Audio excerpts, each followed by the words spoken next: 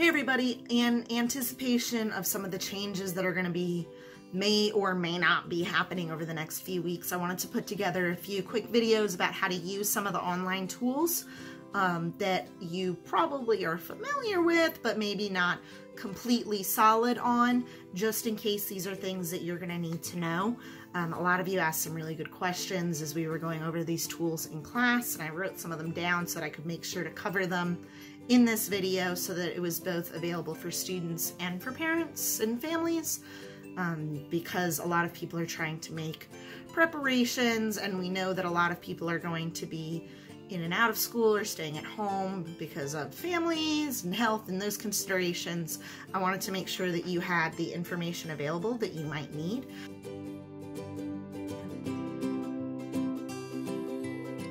This video is going to focus on how do you check your school email. That's something that a lot of you know you have, but are not totally solid on how to check. If you know how to check it, that's awesome. This video then is not for you, but this is focusing more on how do students that don't know or are not comfortable with checking their school email, how do you do that? So the first step is we're going to go to the WSFCS website. As you know, there's lots of tools that are available through staff student links. So when you go to WSFCS and you go to staff student links, you're going to be looking for Office 365. So Office 365 gets you into all of the Word documents and the email. For most of our students, email is the part that they're worried about, though I'm sure some of the high school students are more familiar with some of the other tools. So when you click on Office 365, the first thing it's going to do is ask for your email. And this is the part that a lot of people get stuck on. So you guys have your 4x4 that you use to log into the computers. You're actually going to use that here as well. Okay, so you're going to type in the first 4 of your first name, the first 4 of your last name, the last 4 of your lunch number.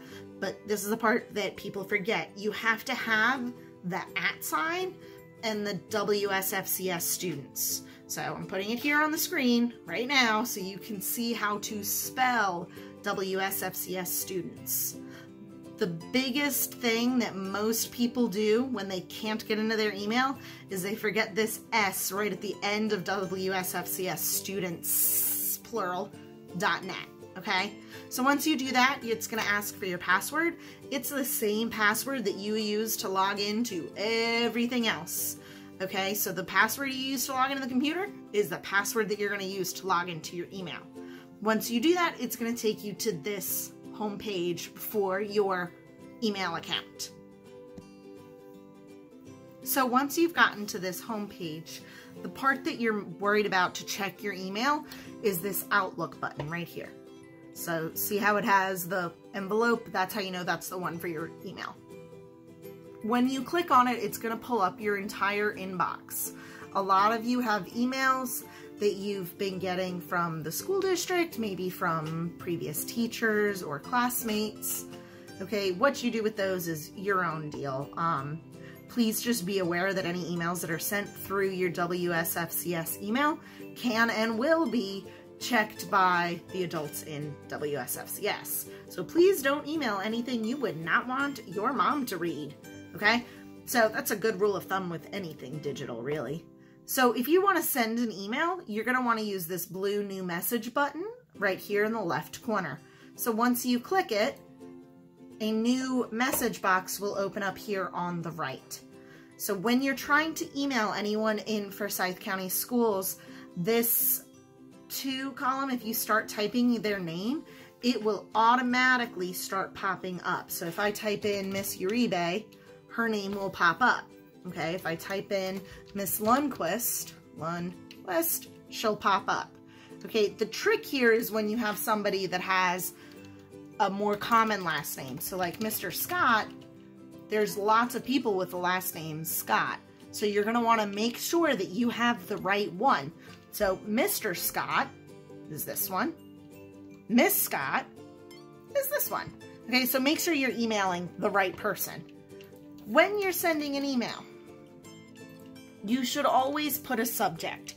Roughly, what is the email about? So for example, I'm going to email Miss Uribe, And in my subject, I'm going to say tutorial video, because that's what I'm going to email her about. When you write an email, you should always put Dear Mrs. Uribe, or whoever you're talking to, okay? Then you should write the body. This is just like if you're writing a paper letter, okay? So I'm going to take a minute and I'm going to write out the body of my email.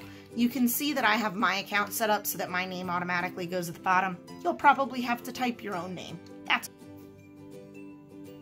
So once you've finished writing the email, you have your introduction, the body of your email, and your signature at the end, you're ready to send it. So all you do is press the send button and off it goes, okay? If you have a question, then you should check your email so that you get it when we answer, okay?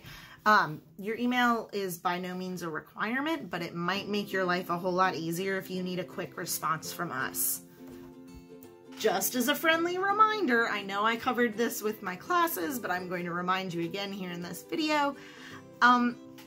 We love you, but we get a lot of email. Please don't send us, hi, how are you doing? Hi. I get that you're trying to be funny, but when you get as many emails a day as we do, like, that becomes really frustrating. So I mean that in the nicest of ways. Please don't send us nonsense. If you have a question, we want that email. We want to be able to help you, but please don't send us nonsense. Okay, as always, if you have questions, let us know.